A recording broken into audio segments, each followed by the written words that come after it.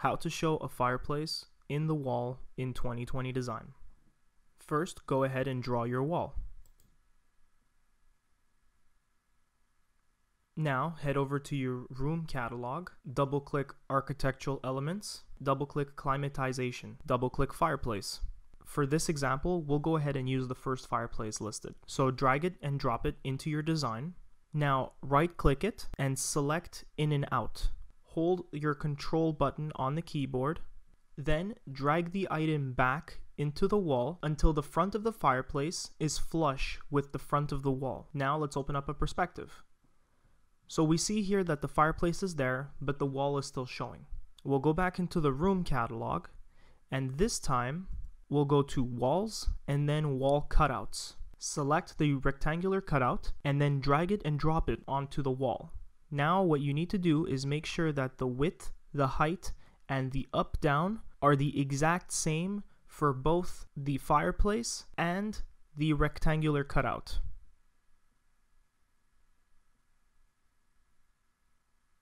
Now if we open up a perspective, we see here that the rectangular cutout leaves the exact amount of space for the fireplace. So that was how we can add a fireplace from our local browser into a wall to give you that kind of aesthetic. Now in the cloud, we have an item that gives you a similar aesthetic. So let's go into the cloud,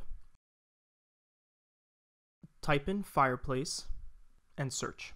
Now as you can see, we have a number of different types of fireplaces, but the one that we'll be focusing on here is Fireplace 10.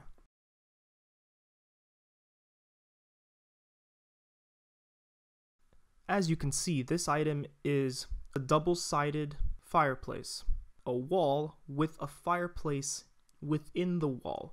So we left the fireplace this basic. That way, as a designer, you can go in after the fact and modify the texture so it matches with the rest of your design. And that is how to show a fireplace in the wall in 2020 design. Turn your questions into answers in seconds with the 2020 Knowledge Center.